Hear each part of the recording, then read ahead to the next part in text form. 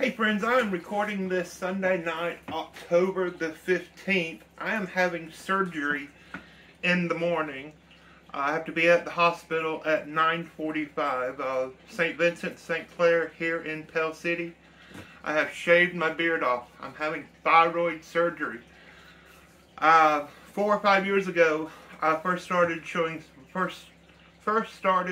symptoms of having thyroid problems, and I was diagnosed by Dr. Towns, the endocrinologist at St. Vincent's in Birmingham, and she wanted to do nuclear therapy, something where I take a nuclear iodine pill, a radioactive iodine pill, and it would kill my thyroid from inside. At the time I had 3 nodules, each about 1 inch wide, 2 centimeters wide. Now I have 4 nodules. Nodules is a cute term that they use for tumor. It's not cancer. I have had biopsies done, and it's from the sarcoidosis that I have. All of a lot of the lymph nodes, several of the lymph nodes in and on and surrounding my left lung have calcified from the sarcoidosis. That is what has affected my pancreas and caused me to become diabetic. It's in my liver and my gallbladder as well. Possibly, who knows where else. Don't think it's in my brain. It's not neurological as of yet. Not that we know of. All those scans are clear.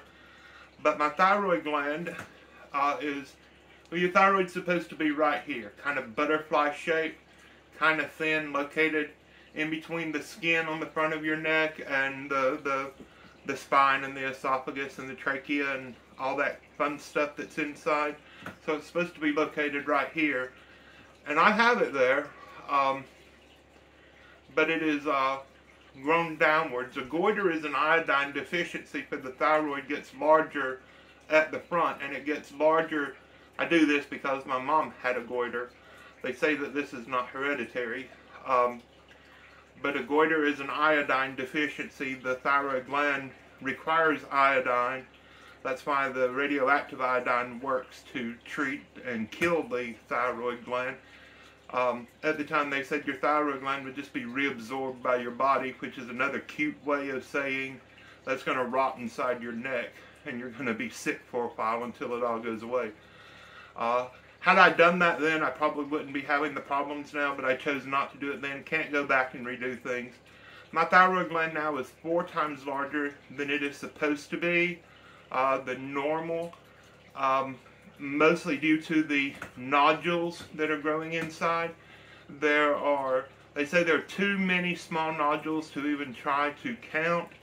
There are 4 nodules that are 5 centimeters across. That's 2 inches across. There are 4 of them. And the 5th one is almost 3 inches wide.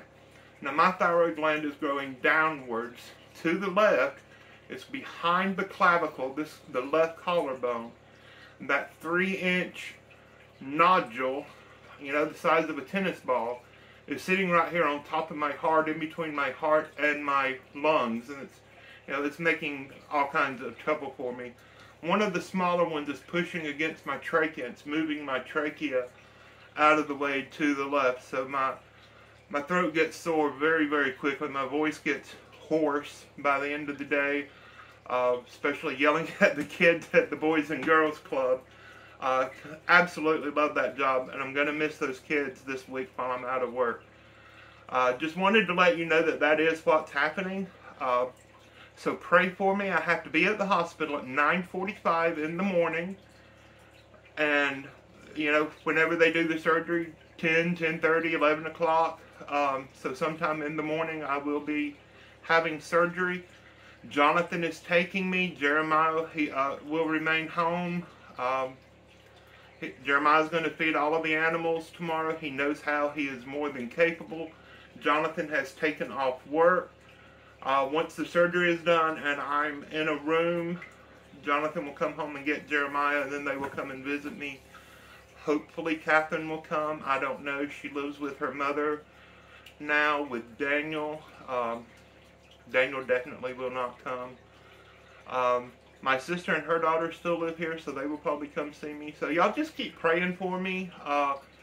Pray that the surgery goes well, and pray that my mental health remains stable throughout all of this.